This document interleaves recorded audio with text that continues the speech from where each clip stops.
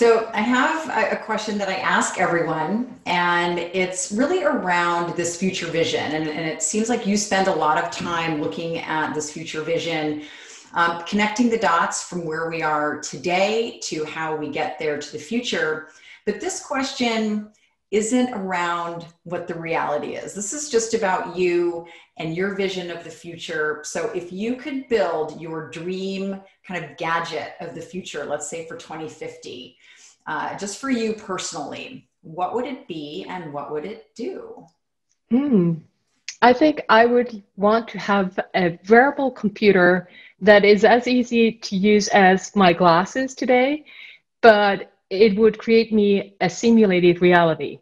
So that if I wanted to visit, for example, Finland, now that I'm here in Washington, in the United States, and I wanted to visit Finland, I could visit any part of Finland and have it as a simulated reality that would create me the weather conditions that currently exist in that part of Finland, and everything that is in that built environment or natural environment. And that way it would be like a virtual travel, but in a way that it's not dependent on legacy data, but it would be something that is the on-demand real-time data, and in a way that it actually feels like I'm visiting that location.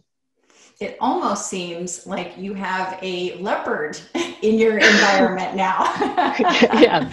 That is a beautiful cat. That's actually one Thank of you. the things you're probably going to get your wish. I think that's a great gadget to wish for.